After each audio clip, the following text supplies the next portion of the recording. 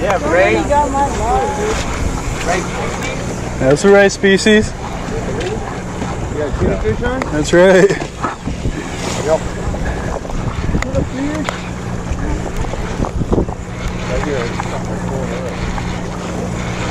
Yeah, because anything there, guys.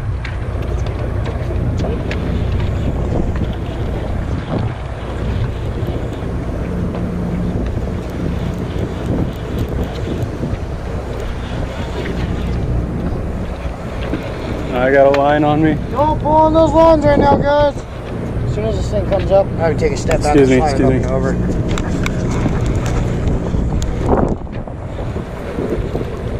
Oh, shit.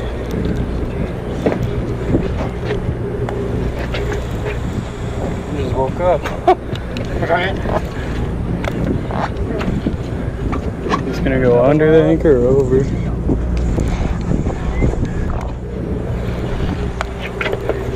Every time I think I'm getting on it.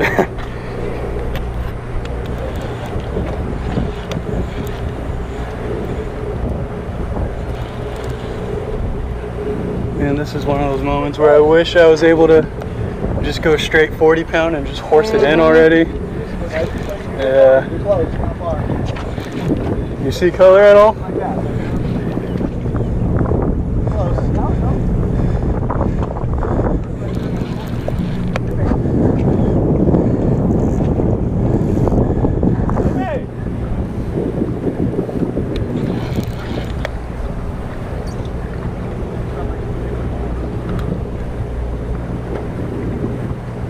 Right here. Oh yeah, deep color. Alright. Be very, very gentle, but do not take too long, because this is when we lose them right at the bow. That's when the sea lines come out from underneath.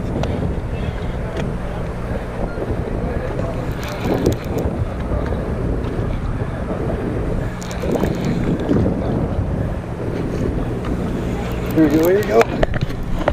Oh, come on. Yes! Oh my God! Woo! Nice. Right on. Woo! I earned this one. Welcome back, guys. Here's another episode of Cooking with Eddie, and we're going to make some bluefin burgers. Similar ingredients, if not the same ingredients that we're going to use for poke, I'm going to put in my bluefin tuna. So what we're going to do, instead of getting the several ingredients to make my sesame, I'm going to use sesame ginger by Paul Newman. We're going to do some sriracha, low sodium soy sauce, some Dynasty sesame hot oil, a little bit of garlic salt, some minced garlic, and some canola oil just to spray around my blades of my food processor. You can see I'm missing my food processor right now. I've got that sitting in my freezer getting nice and cold, so that way when I put the chunks of the bluefin in there, it won't stick. It'll help emulsify it, and we'll go ahead and make some burgers out of it. And let's go ahead and get started. So for those of you that watch some of my other videos, I'm big on glass bowls to help chill whatever fish you're using. You can kind of see a little bit of frost going on in this bowl here. I've got some bluefin already cut up, and I've got a slab to kind of cut up right here. There might be a little film here, so it's okay to take your knife, go against it, clean it up. It's just like a little skin that you won't use. And let's cut this bad boy up. What we're going to do is we're just putting it into chunks. There's no specific right or wrong cut to do because we're going to put it in the food processor.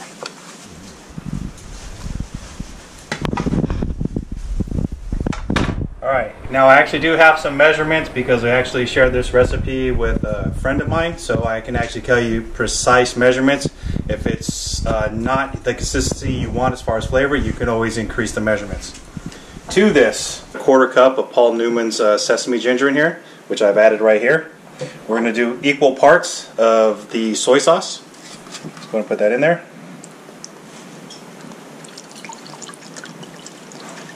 We're going to do a quarter cup of the Dynasty oil. Do a little drizzle of sriracha, like about a tablespoon. We're going to do the equivalency of 1 to 2 minced garlic. Like that. A little drizzle of garlic salt. To this, got a half a bushel of cilantro, finely chopped. 2 jalapenos, 1 yellow, 1 green. I took half the seeds out of each, so basically I have the equivalency of 1 jalapeno with the seeds, and then 4 green onions, green and yellow together. We're going to add all the ingredients to here.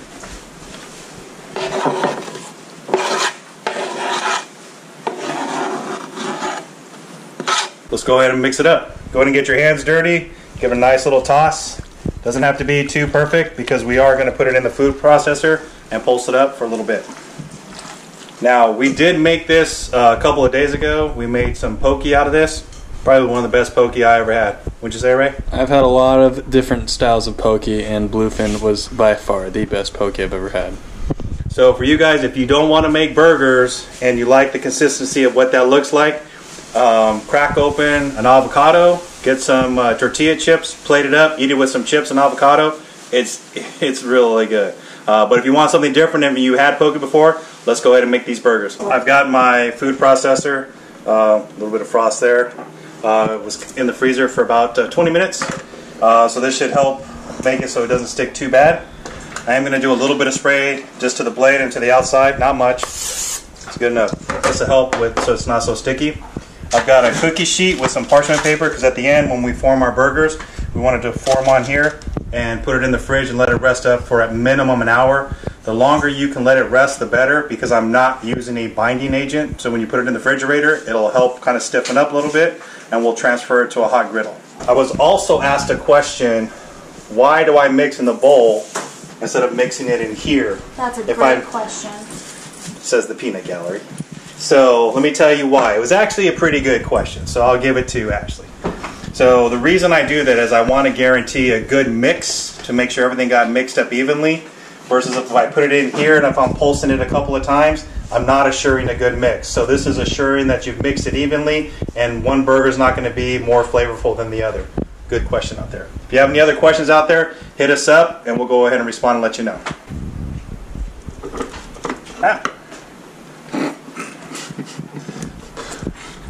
Pretty girly scream there, didn't it?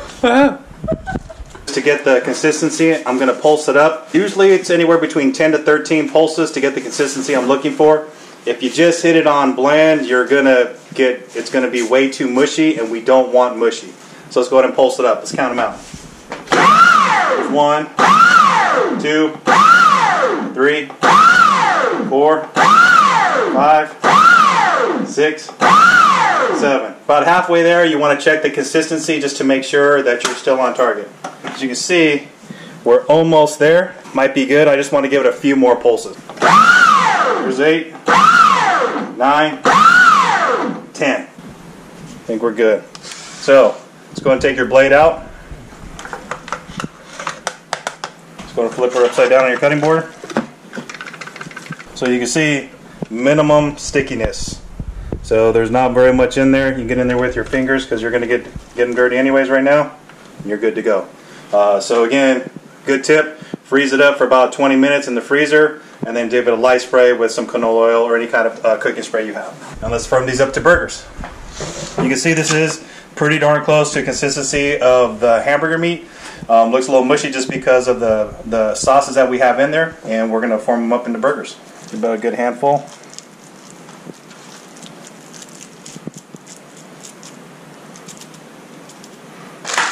Put it on your wax paper.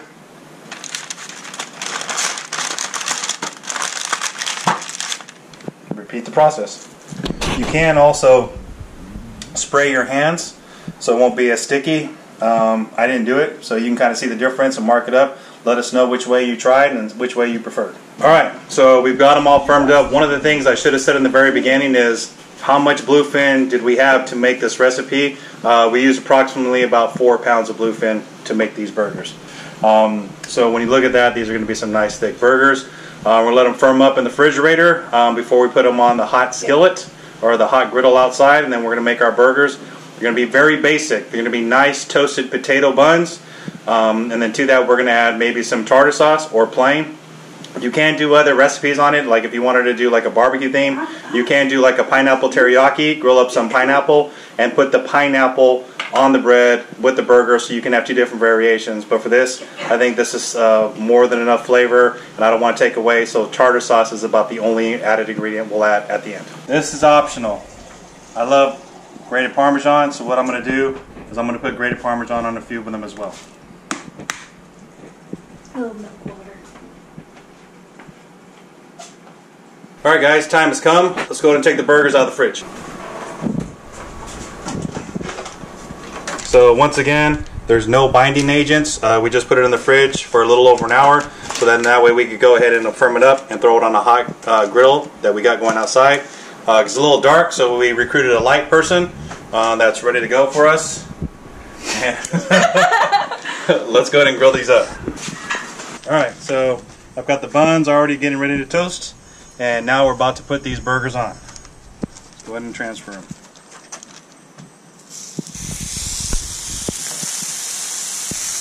Let these burgers cook. We're going to cook them medium rare, so we're going to probably do it about 2 minutes per side. Alright, so it's been about 2 minutes. Let's go ahead and give these burgers a flip.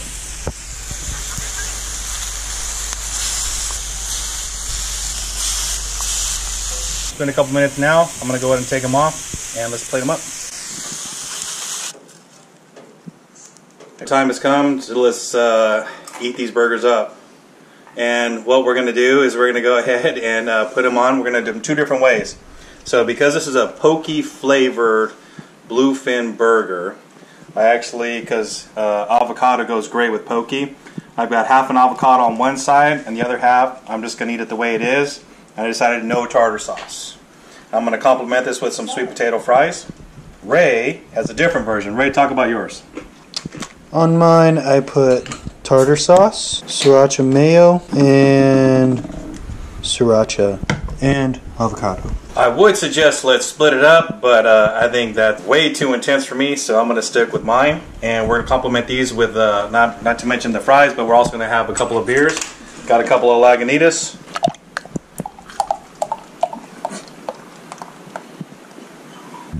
Look at that. That's a sign of a good beer. I think that's a sign that you don't know how to pour beer. Whatever. We are going to give this a whirl. Kind of smush mine down a little bit. I'm going in for my bite. I'm going to go avocado side first. Really good.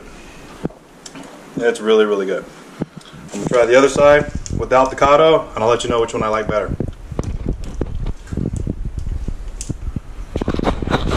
See, it's medium rare. You don't want to cook these bad boys well done at all. I like it plain. Avocado's great. I may even try to throw some tartar sauce in here, but these are great burgers. Good quality fish. You really don't want to add too much to it. It's a really good burger.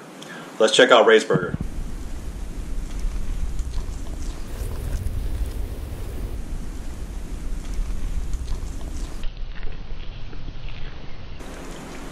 So I would say that's really good, but I think Chef Eddie jinxed it because that tastes like too much. But I've used the same ingredients on Yellowtail burgers, if you guys have seen that video, and this is definitely better than the Yellowtail burgers. So guys, that's another episode of Catch and Cook, Cooking with Eddie. Hope you liked this episode. Give it a try. You won't be disappointed. You'll be saying the same thing I did. Yum yum. You won't be disappointed.